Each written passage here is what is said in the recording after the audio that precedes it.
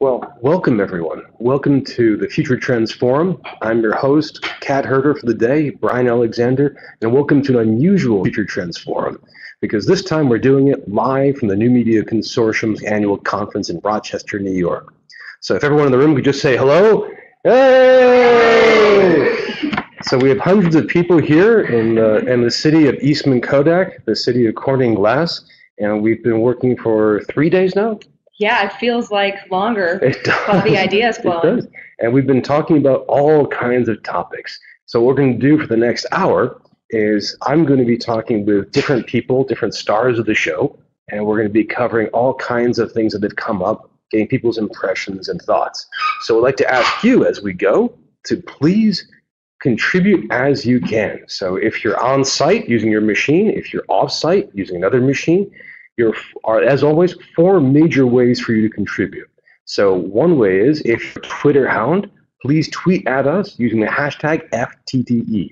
Second, if you're in the Shindig environment, there are a couple of different ways you can respond. At the very bottom right of the screen, there are the 2 orange dots. One has a raised hand that says raise. Click that, and that'll tell us that you want to come up on stage and talk to us. So as long as your mic and video recorder are working, we'd be glad to see you that way. If you're shy, if your camera isn't working, if all of that happens and you're either text, there are 2 different ways for doing that. Bottom of the screen, there's a little button that says ask.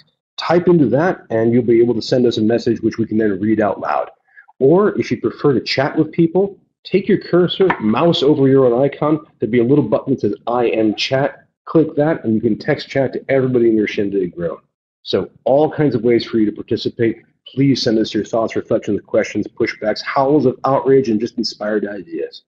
Now, to begin with me is the NMC. What is your current title? I think of you as Hefe and Glorious Leader, but there's got to be something more precise than that. I'm going to change my business card to that immediately. But for now, it's Senior Director of Publications and Communications, otherwise known as the Director of the Horizon Project. That is Samantha Adams, who is here with us, who has been doing an unbelievable amount of work here for the conference. So if I can just ask you, tell us, what are some of the major concepts? What are some of the big themes that have surfaced as you've been going from session to session, talking to people?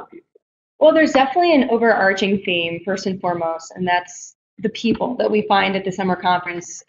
Always, but it's even more true this year, is no matter where they're coming from, libraries, higher ed, museums, K-12, they're always innovative and they're always open. These are the people that are constantly pushing the envelope and pushing the boundaries. So we've been seeing a lot of sessions really focused on the future. I know there was an Internet of Things live session that garnered a lot of excitement, where the participants were actually part of the Internet of Things. Lots of talk of maker spaces, especially as the community of education leaders is really focused on the shift from students as consumers to students as creators. So that's a huge thing. Hopefully we'll be talking about that in a few minutes. And how's the atmosphere? You described it as energetic, excited, people who are just getting used to the frigid cold of the north. Yeah, the weather has actually been beautiful. Luckily, the past couple of days, NMCers really brought the sunshine. As always. And I think the energy could be best described as invigorating. I feel recharged, like I'm going to go back as an NMC staff member, and there's so many ideas I want to implement and so many new resources I want to be able to dream up for the community. Nice. I'm so glad to hear that. Yeah, so good to hear that. I was really struck by the opening keynote from Cosmo Steinkühler about gaming. And just as at my tour through the conference, from sessions of people, I was really impressed at how much interest there was in gaming and play. We're going to be talking about that in a little while, but is that now an emergent major topic for NMC, do you think? I think it should be. I think that we've been talking about games and gamification for a while now. And in some ways it's been a little bit stuck, not because it's not important or doesn't have huge potential. I think it's going to take the work of really innovative educators and influencers to really make it widespread. And I loved the kernel from Constance about inviting children to participate in deciding the game topics. It's all about that, learners as creators. If you didn't see the talk, it's a great talk. Is that available on the NMC site? It will be on the YouTube Very channel. Good. NMC.org. A couple of great points that she brought up. Constance did a lot of wonderful work on literacy with teenage boys, trying to see how they were reading at a high level in game-related stuff, but not reading very well at school. And one of the key takeaways was that the students felt an investment in what they were reading for games. They felt they had purpose and meaning, which they didn't feel with their schoolwork. So, I mean, having kids be involved, I think, is vital. It really changes the game. I would definitely agree with you. Well, speaking of gaming, you're the director of the Horizon Report.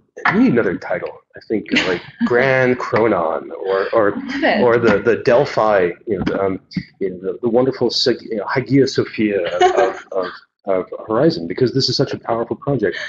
What's the current status of Horizon going forward? You guys just had a big community meeting about Horizon, right? We did. I'm really excited about it because we're in our 15th year, which is 15 years. No. As far as I know, that's the longest standing, research into emerging technology uptake. So it's really exciting. But we're now at a point where we've done a lot of work and we've produced, I think, over 60 editions at this point. And it's time to breathe new life into it. So I think, in the coming, months and years, you're still going to see the same things you love about the Horizon Report, which is the timely analysis of emerging trends and technologies. But today, we invited the community and conference goers to actually help us rethink our list of topics and technologies, as well as our process. So I think in the future, and especially as seen in the current app that Miriam created for us, you're going to start to see more visualizations, I'm hoping, more interactive components, and more ways for the community to engage with the report and the topics year-round, not just receiving the report, but actually participating in it perpetually. That's a great idea. Where is this new app? Oh, the app is available at go.nmc.org/app, and it's just a really great experience. You're able to view videos, all the links are active, and peruse projects, deep dive. So what would the interaction look like? I mean, we already have every year, or for every report, we have the Delphi board. So we have 30 to 50 people who get to work on this. And there's that level of interaction. But how else could this be interactive? I think that right now our expert panel, as you mentioned, is 40 to 60 international experts. But what if we expanded that? What if there was 100, or what if anyone can participate and contribute ideas? So I think it's just about even opening it up even further to more perspectives. Well, it'd be wonderful to see lots more people involved. It'd be great if we could gamify it. I would love that. That would be so much fun. Let's do that. What do we call it? Game of the future, Horizon game? Yeah, gaming the future. I love that. There's a nice ring to it. We just stopped the session, and we're gonna do this right now. Let's do it. That's fantastic. That's fantastic. Just thinking about Horizon and thinking about the conference, and I need to let you go because you have a whole conference to help run. I'm really glad you're here. Oh, I'm so happy. What are the biggest Horizon themes that you've seen embodied in the conference? Oh, wow.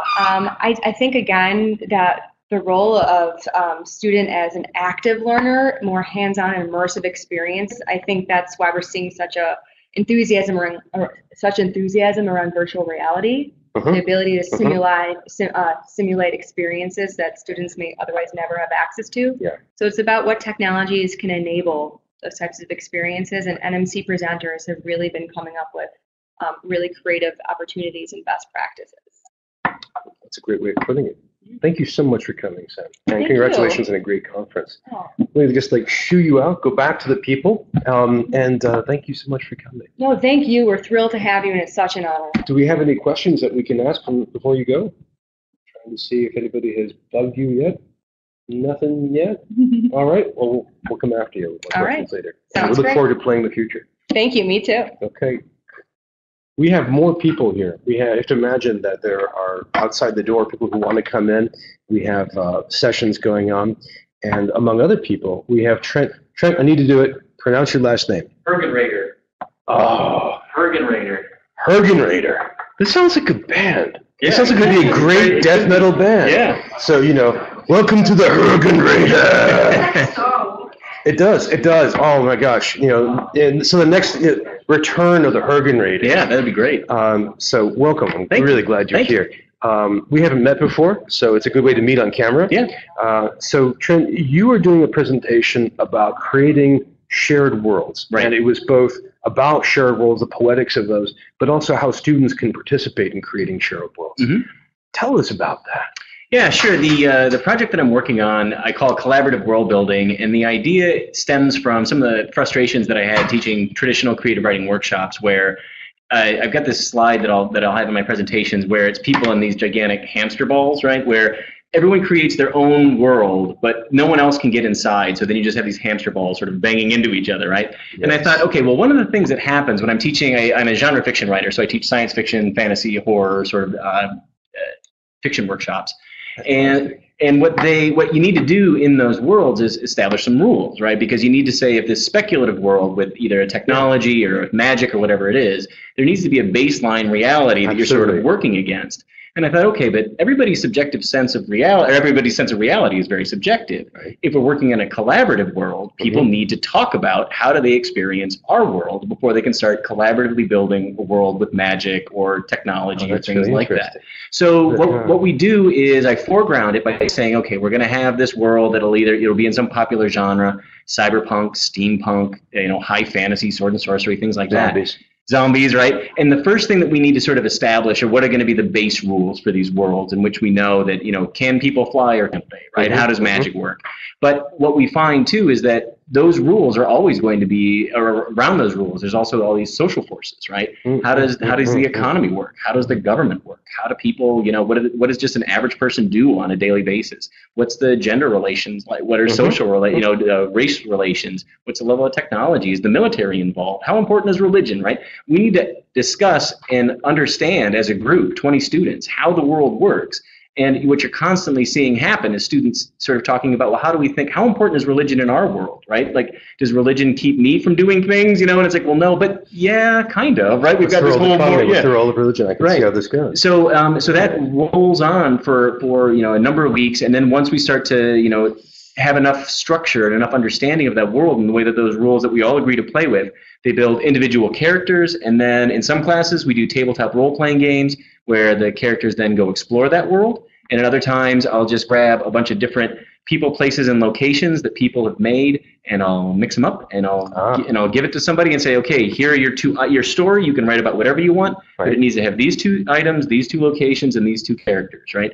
And what I find too is that it creates a completely different creative writing atmosphere in which suddenly, if you write a story and you use one of my characters, I want to read that story, and I want to tell you whether you got that sense of the character right or wrong. So that was a different world. Yeah, that was right. That's the world that's 5 minutes behind us. That makes sense. Yeah, that'd be a very useless thing to have in some ways.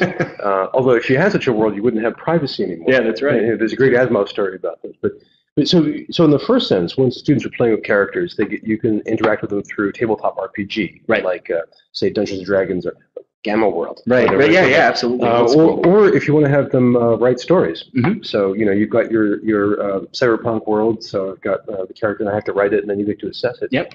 Now the students create these characters, and they get to assess each other's work. Yes, absolutely. Absolutely, and that's where too. I mean, the nice part about the rules is it gives everybody something to hang on to, so you don't have. Most role-playing games will have a system in place, so you can't have an overpowered character who can be the all-conquering whatever. You need to level up in order to get to that degree. So everyone starts off on an equal footing, whether it's sort of a system where everyone has the same number of points they get to distribute, or whether it's some sort of other random way of generating a character. And they get to experience the world through that position. So, for example, one of the classes that's an alternate history is Steampunk Rochester, and it takes place in 1920s Rochester with a steampunk element added to it.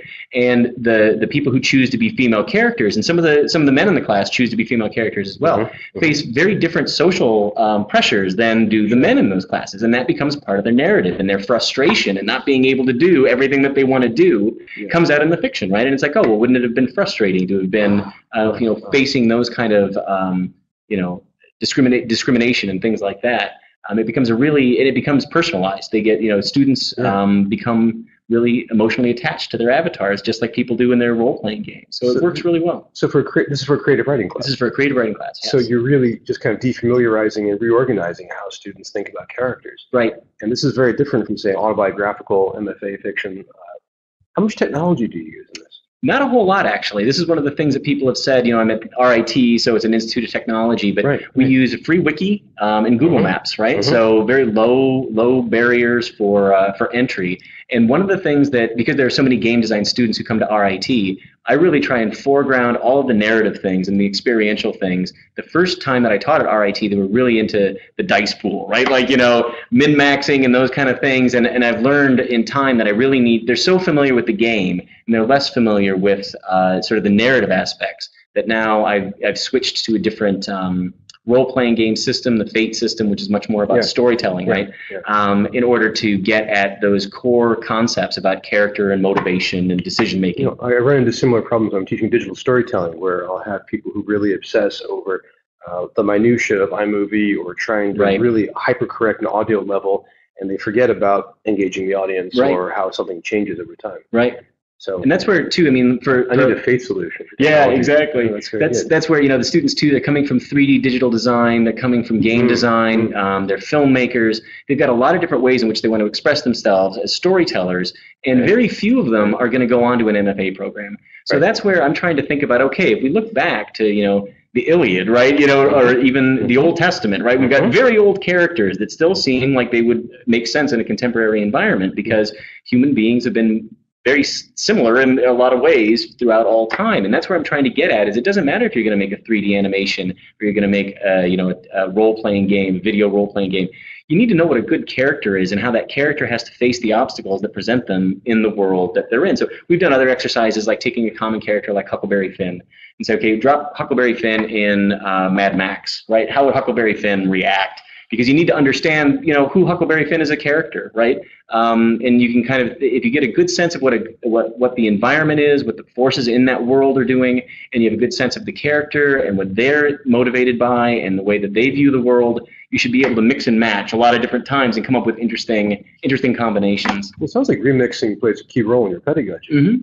And really leveraging what students know. I mean, they know a lot about games. The first time that I taught this class, it was a post-apocalyptic class, and we played Fallout 3. So we watched Mad Max, played Fallout 3, and read a bunch of stories from John Joseph Adams' collection Wastelands, and talked both about the sort of what each individual medium does well, and what others do better than that. And then when we started talking about Fallout, I was really amazed at, I thought everyone would do sort of the same sort of narrative that I do. You come out of the vault and you go do the same things, and I was amazed at how hardly two people in that room didn't do the same thing, right? They built their characters different ways, they went in different directions, and it really foregrounded all these questions about characterization that I've been trying to get using the more sort of traditional workshop method. So that's really what started making me think there's a lot more to this, right? Tapping into things and genres that they're familiar with. They're doing really sophisticated work at a much deeper level than I was prepared for, which was a great surprise. Well, let me just walk back a couple of steps in that. I mean, one is that Fallout 3 is one part narrative game, but one part open world. So I know my whole family's played it, and we have different characters and different styles. And it's interesting to see how when the character begins the game and escapes the tutorial level, we actually literally went in different directions. And they've only been playing Fallout 4. I haven't yet. I've been very careful. Oh, that's great. I know. It's great. I know. Yeah, it's a time We sink. live near Boston, so it'd be great to be able to do that. But also thinking about your students as gamers, how gaming has developed so rapidly and so thoroughly that gaming literacy really is a major issue. How big are your classes? My classes are usually about 20 students. Okay. So and that's because they're writing classes. So that's really the max for writing Yeah, classes. to dig into the writing that they're doing, it can't be much more than that. And do you find that your students have any particular challenges when they approach storytelling? I mean, is there a blind spot, or are there issues that they really need to work on? Yeah, I think one of the things that I've noticed is that, especially early on when I first started doing this, and one of the frustrations that made me start looking for alternate models was the focus on plot. It was that you come up with a plot, and then you're just going to drag your character, right, like a marionette, through whatever plot you'd come up with. And one of these, the formulation that I've come up with is that you need to have a character, and then the character plus the setting will produce the plot, right? If a character has a different kind of motivation, you'll come up with a completely different plot, right? I mean, if you should be. Yeah, so and that's the idea, is starting with character rather than starting with plot, because I think the way that they tend to be taught narrative is that there's some gold there that you need to learn, these tools for literary analysis to dig out that gold, and then you'll have the meaning about life. And I think that's a really boring way of looking at literature, right? It should be more experiential. It should be more thinking about the decisions that the characters are making, and you assessing, what do you think about these things, and so you're open up. You're going against the MFA tradition. Yeah, right, exactly. That's my other job, is blowing up traditional creative So writing. this isn't Raymond Carver here. This Yeah, is right, very, very exactly. different. Exactly. Well, Although you could, I mean, like, could you imagine Raymond Carver as a role-playing game? You probably could, right? that would be a very dreary role-playing game, but no, it sounds like your experience in genre fiction writing. So you've written in fantasy and horror. Yep. Well, speaking of fantasy and horror, let me ask, you're presenting at this conference and Mm-hmm. you've been attending sessions. How have people responded to this idea of world building as pedagogy? Oh, they love it. They love it. And I think what people keep saying too is creative writing is one of the things. I'm also an editor on the Journal of Creative Writing Studies, which is a brand new journal. We just got an article in on Common Core and how creative writing can achieve so many of the things in Common Core. And this is for K-12. This is for K-12, right? Mm-hmm. And well, the journal is for any kind of creative writing whatsoever. But what we're finding is that creative writing is being marginalized in higher ed because it's already been dumped completely by K through 12, right? There's not enough reason in the Common Core, what people would say, to do it, right? It's time that you cannot have. And the point of this article by Chris Drew is that no, you can achieve a lot of the things that Common Core is looking for through creative writing. And that is one of the things that I think we need to return to is what can you do in these spaces with narrative that meet these literacy goals, right? And it may not need to be just reading, traditional print reading and writing literacy. It could be all kinds of literacies. Well, if we can go back, I mean, this connects nicely with what Samantha was just saying, that she's seeing here at the conference is push for students to go from being consumers to being producers. Right, exactly. So a student writing fiction or Right. nonfiction is doing something different than simply just reading it. Exactly. But also it goes back to, were you here for the keynote? Yes. Yes. Again, the students playing an active role in their learning. Absolutely. I have more questions, but I'm sure other people have more questions. So again, friends, if you haven't had a chance, pounce on the 2 orange buttons if you want to come up on stage and talk with us, or send us a text, or text chat to everybody else. Let's take a look at Twitter too and see what people have been saying. You have to imagine, friends, that we have a whole stack of computers all lined up doing different things right now. So now Dan has asked me to do a death metal vocalist impressions, and I'm not going to do it again, but I may if you want. We could talk about future trends if you like. And we have a lot of support here. Gloria Dougherty is a big fan of the shift from learner as consumer to learner as maker. Mm-hmm. And again, I think, well, we can go back to Tolkien's essays on how to write fantasy, the co-creation idea, which is so vital. Right. And I just taught a class on Tolkien last semester, as a matter of fact, and the idea that the world building is something that we looked at. How it's built. We started with the Silmarillion and how the whole world. You started with the Silmarillion? Yeah, I know. I'm cruel. That's hardcore. Well, I think if you can't hack that, they can drop, right? Yeah. They loved it though. They loved it. Tolkien is a weeder class. This is brutal. But and again, the Silmarillion it's a kind of like nonfiction version. It's encyclopedia. I love it. I love it. But one of the other things too, thinking about this idea of what students know, I teach these fan fiction courses as well. I've been teaching a Game of Thrones class, and what we do. Okay, I just wanted you to say that again. Okay, I teach 2 different Game of Thrones classes, as a matter of fact. 2 Games of Thrones. One was Game of Thrones in media, where we would read sections of the novel that corresponded to the show, and then we would look at the graphic novel, and then at the end of the semester we played a bunch of different Game of Thrones games. How is the graphic novel? Is it any good? No, it's not. But still, it was really useful because, again, with the students coming from their varied interests, I had filmmakers in the room. I had people who were majoring in medical illustration who could comment very knowledgeably, much more knowledgeably than I could on the style of the art. Well, especially after the Red Wedding, you can do a medical illustration. Exactly. Yes. But the role-playing game, there's a Game of Thrones role-playing game that's excellent. And what we started with, and I heard a couple students talking about how this class wasn't anything that they had expected on the way out. We started talking about the different kingdoms, right? The 7 different kingdoms, and how is Dorne different than the North, different than the Westerlands, and those things. Right. And I asked them to think about our own American mythologies and our own regional mythologies, because we had a student from Texas and we had a student from California. And what does it mean to be a Californian? I'm a proud Midwesterner. I'm a Wisconsinite, right? So we started thinking about our own. And you left Wisconsin. I left Wisconsin for this job, right? So we started thinking about regionalisms and what are the stories that make sense. Paul Bunyan, is sort of like a Minnesota, Wisconsin thing, right?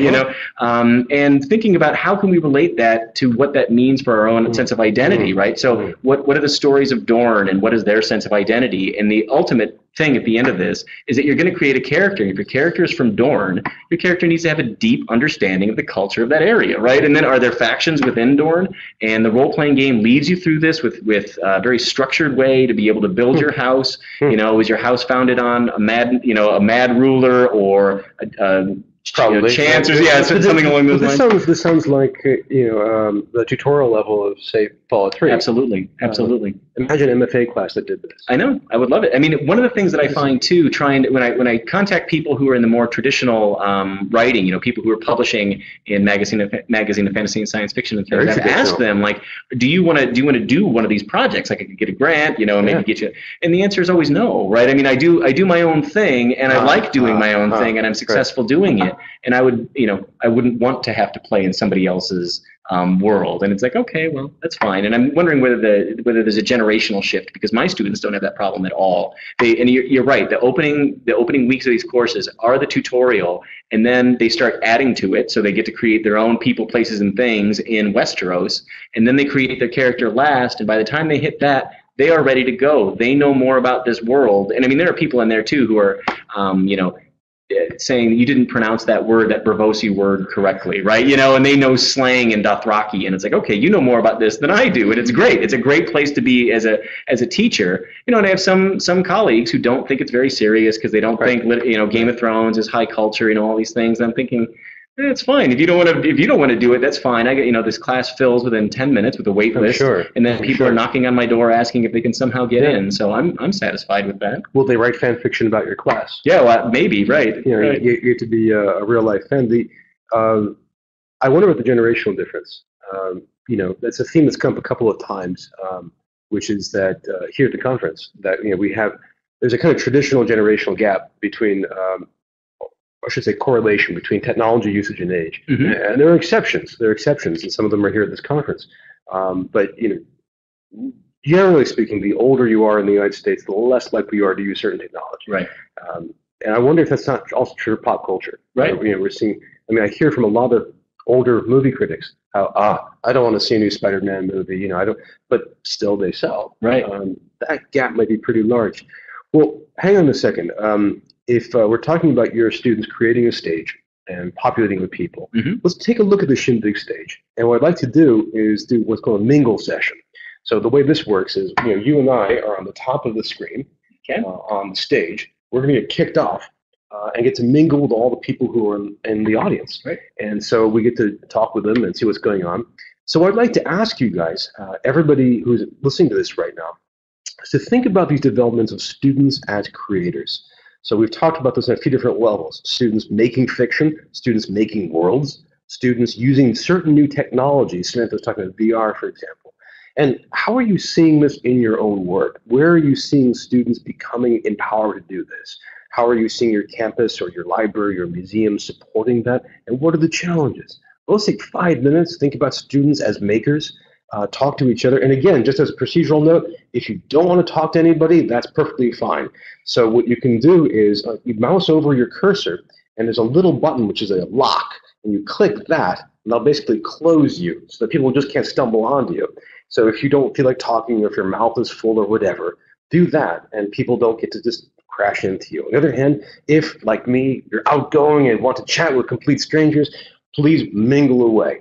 And if you do want to communicate but not use video, just use chat or use Twitter, just so we have some record of what you're thinking.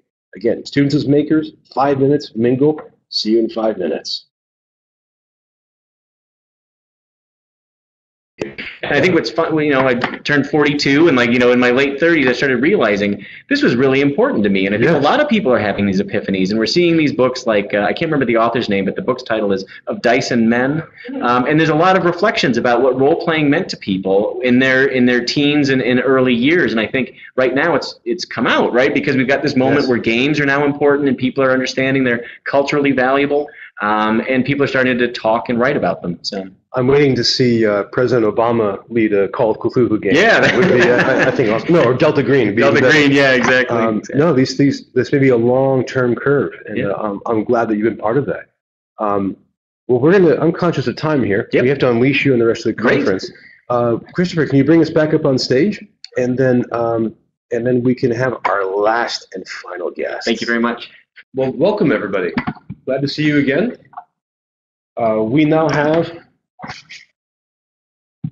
our third, I was going to say guest, but this is a mega guest. I just want to say that in our discussion in the Mingle session, one of the things that came up that was really interesting was the long time curve of not just students as makers, but also of role playing, how we have a trend that goes back to the 50s and 60s, really. And we had several participants who mentioned working on gaming in the 90s. And again, now we have, Trent was discussing how it was difficult being talking about gaming when he was a teenager, and now it's mainstream. These things have really changed. So speaking of changing, we have a return guest and a new guest. So we have Maya, welcome back, and we have Emery Craig. Thank you. I'm glad to see you here. Glad to be here. Yeah. We planned the clothing setup in advance. This is the New York contingent here, so it's all in black, and I was spiritually with them. A little bit of blue, a little bit of blue. Right. No, okay, I got a touch of that. All right. Yeah, a little bit here too. So you guys, Maya was here before talking about wearable computing, did a wonderful job, very inspirational. But now we have something very, very important that's in a different angle. This is another emerging trend that Horizon Report has been talking about as well. You guys are doing a workshop about augmented reality and about virtual reality. What are some of the conclusions that came out of your session? What are some of the big takeaways that you want people at the conference to have? I think the big takeaways for us has been that we've been doing this work for about 2 years, and our sessions have been seen as something in and out of the future. Yes. And I think the workshop we did on this week, it felt like people are really stepping out of the room and saying, "I need to bring this back on campus."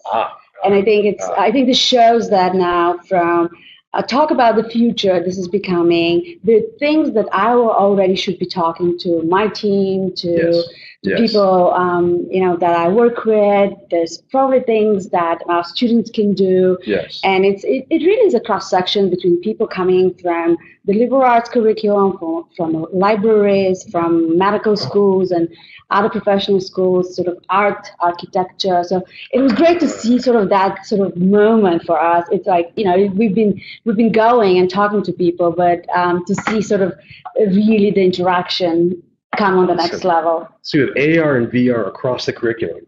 Yeah, why not? Well, I agree, why not? But you're actually hearing that. That's fantastic. Right, it is. And I think she's right, though. Initially, there was this, well, we have to talk about it. And now it's, I have to bring this back to the campus. And there are a lot of people saying, our first Oculus Rift is showing up, or we just got HoloLens the other week. So all this is just starting to steamroll into a whole new direction. We have to do more than talk. We have to start really strategizing how we're going to make use of this. And this is June, so this is traditionally academic downtime. So now they have the stuff. Now, thanks to you, they have the ideas. September is coming up fast. They're going to have to start rolling this out on campus in a library or in classes. Right. So this could be the decisive moment. This could be 2016. Could be the year that VR and AR really start to really bite, really hit the road. Yeah, we've been saying to everybody, you have to start playing. Yes. It's time to play. Yes. So I think that it's fun, and of course people are asking, this conversation about maker spaces.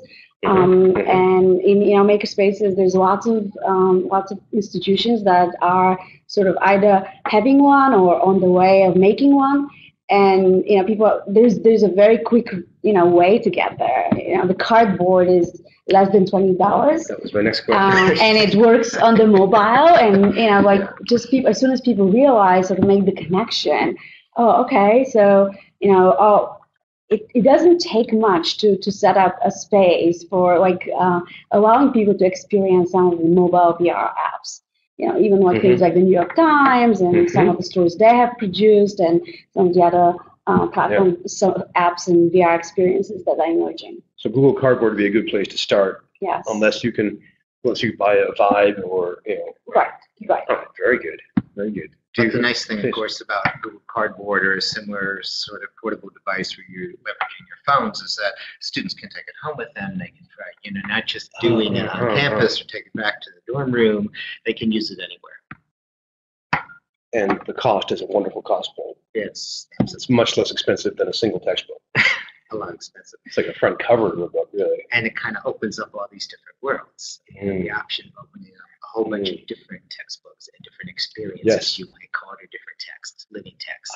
Hear that. This is a huge possibility that you can re-envision not just the spatial experience of being in a classroom, but also to reimagine what a textbook is. Yeah. I mean, a textbook through VR would be extraordinary. It would be absolutely extraordinary. And I just found this spring, I do, of course, New Media and Society, and my students had to have mobile units and use their phone. And they're adult students, so they're all engaged with their communities, and every single one of them brought the devices into work, into their schools, back to their families, and came back after the first week that we started working on this, though some of them had already jumped ahead and done it, came back and said, oh my goodness, you wouldn't believe everybody's reaction to this. And so they, in effect, kind of became teachers themselves using this, that they were sharing this with others outside. Besides what we were doing in class, they were taking this and going outside of class and looking at what they could do with it. What kind of reactions did they get? Oh, everything. But most of the time, very, very just enthusiastic, positive. What was really interesting, because you were talking before about generational differences in the use of technology, a couple of them actually came back in and said, it's the first time I trumped my teenage son. This was it, okay? They had not done this. I have done it. I actually brought something home instead of me going to them and saying, what is it, Snapchat? Or what is that, and how does that work? They came home and said, kid actually said, I got to hand it to you on that one.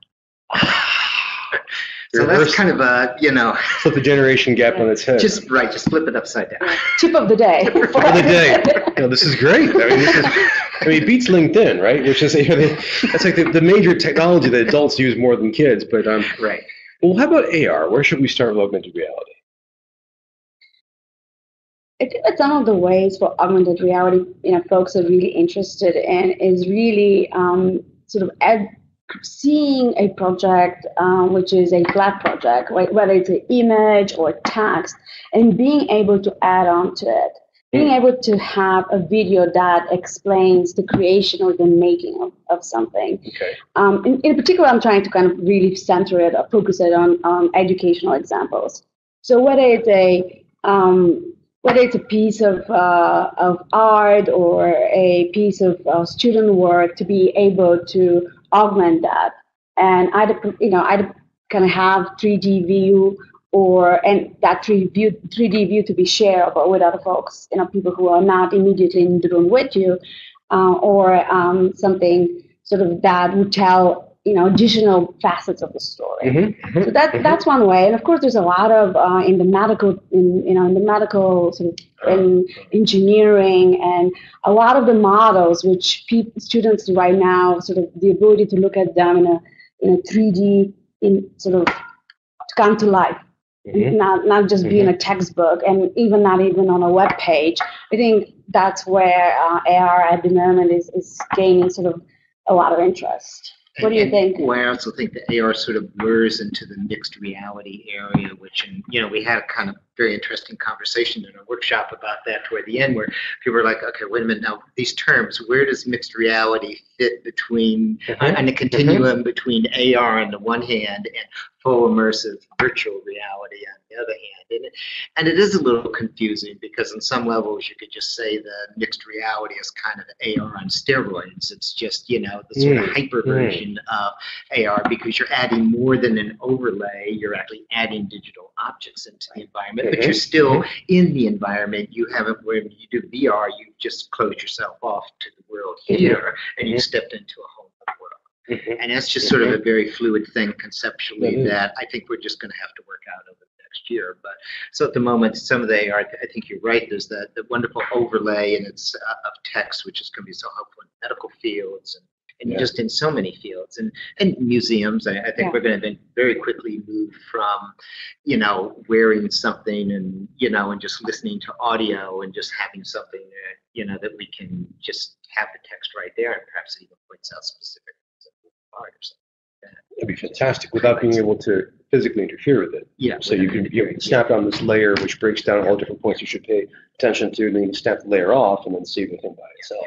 And this is going to change dramatically with the Tango-enabled phones that are just starting to come out. Lenovo just released one last week, and that's there's going to be a whole bunch more coming in the future. And that adds a whole nother layer to this, because Tango phones can map your environment space. That's crucial. That is very, very important. Just remember, everybody who is on this event, that there are plenty of opportunities for you to ask questions. So again, we want you to ask questions by chat. If you'd like to raise your hand and come up on stage and talk with Embry, Maya, and I, that's great. If you'd like to tweet at us, that's also good. This is a ton of concepts, and I just say as an observer, I wasn't able to attend your session, but I just saw an audience that was just a buzz with ideas and concepts. But so while you guys are asking questions, where do you think, I mean, is mixed reality going to subsume both of these, that AR and VR are going to be like black and white TV and silent film, and that MR will be the thing to consider going forward? I think VR will always be somewhat of a separate area because it will always be that fully immersive experience. Okay. I think the AR and the mixed reality will probably blend together at some point, though perhaps down the road, this is sort of really future thinking. Maybe there will be a point there will be headsets where you can just range from one to the other, and you tap it and you go, I just want to overlay the information. I want to just block out the world and go totally into an immersive space. But right now, VR really separates itself out because you just step into a whole other world. Right. Well, it's so inclusive. I mean, they just blots you out. It just blocks you out. So I'm thinking of something like bifocals, right? Or a monocle, where you could just switch back and forth between these. Or you're saying that's transparent, right? Lenses. Lenses, exactly. Yeah, lenses. Right. And contact lenses. Yeah. And because you have to think all this stuff is going to get so much smaller. I mean, we're going to look back in 5 years and we're going to laugh at Oculus Rift and HTC Vive, as state of the art, as innovative as these devices are, in the same way that we look back on older cell phones, smartphones, car phones, and go, can you believe that somebody actually carried this around and went out and paid a lot of money for this, and I thought it was the best thing ever. And it was until the next thing came along. Yeah, I think the virtual reality will remain. I think it's a very powerful space, for world creation. And I think one of the things where I think when I think about this is, it's going to get this whole field. It's going to get even more interesting when students can start creating their own worlds. And instead of trying to explain and kind of their thinking, they will be able to kind of invite you over and just kind of like walk you through what they have created. And I think this is the kind of like the moment when I will be super excited and looking forward to it. And I think it will be kind of really a lot of energy into this, as opposed to now where we are really kind of trying to figure it out and trying still working out even the language of VR, the language of AR. Yes. So much less the grammar of it. Yes. I'll have to say, back in when I was in 1997, I was teaching a wonderful class called the Gothic and the Virtual, which is just an insane class, and we had wonderful syllabus. And a couple of students wanted to make a final project of a VR level, so they used a game. It may have been the Quake engine at that time. And they built an elaborate meditation on Dracula and cyberspace. And I had to actually go to a lab with them and put on this kludged together duct tape device, right? And and walk through it. And they had to explain parts of it to me because it wasn't completely perfect. And I thought, this is awesome. And I didn't see anybody else do it for the next 10 years. It just fell off. I mean, VR was way ahead of its time. But now students making worlds, that should be the assignment. We need to go back to trend. So do we have more questions and comments from people? So from Jeffrey, we have a good question, which is a synthetic question. He asks us, what was the standout session or the standout moment at the conference? So obviously, I would say your pre-conference session. But besides that, Thank you. what would you think? What moment or what session really stood out for you? I mean, there's just so many good ideas and so many good conversations. And I think oftentimes, I think the NMC is just as to be at an NMC is just as exciting being inside a session as well as just being around the tables and the hallway. So it's very hard, but I think that people are interested in experimentation. People are starting to kind of be a little bit more bold in looking and seeking sort of new ideas, and I think that's really it's exciting to me. I think it's thrilling to see that we're not just going with a online or course development or some kind of integration of technology, but people are trying to see this as a bigger picture. There's more synergies between experiential learning, between storytelling, between digital tools. So I think this is maybe why there's kind of like these three teams, and obviously emerging technologies being virtual reality, being sort of interactive video and digital storytelling. The sessions you led, and I think they were just so much fun. So I think that's probably some of the key teams I see. Those are big. And just like what you did yesterday in terms of the scenarios and sort of future thinking about higher education. And that's it's wonderful to see that sort of, to do a workshop where there's tremendous fluidity in what happens. And I know you walked into that and you have a certain plan, but you also don't know where it's going to go. Because it really depends on the audience itself and where the audience takes it. And the strength here of NMC is the people that come, and it was the people who were so engaged in our session and that were engaged in your session. And some of the real highlights are in your conversation when you're coming. We were coming in the door. The conversations you have in the hallway, or that you overhear in the hallway between people talking about. Just what they saw and what they start thinking about, what provoked them to start to wrestle with these ideas. I wish you'd been in my automation storytelling session, because all I got was pushback. Really? People were engaged. They were excited, but they were excited in a hostile way. No. They were all friends. I don't believe that. But it was really interesting. And for me personally, as a researcher in this field, it was fascinating and very useful to hear all these different arguments. Right. And then I had fun, extolling the superiority of silicon over humans. But it was these were great conversations, and ones which I wouldn't have had, obviously by myself, but also with a really engaged crowd and a very intelligent, and as you said before, my experimental crowd, willing to look ahead. We have another question that came up.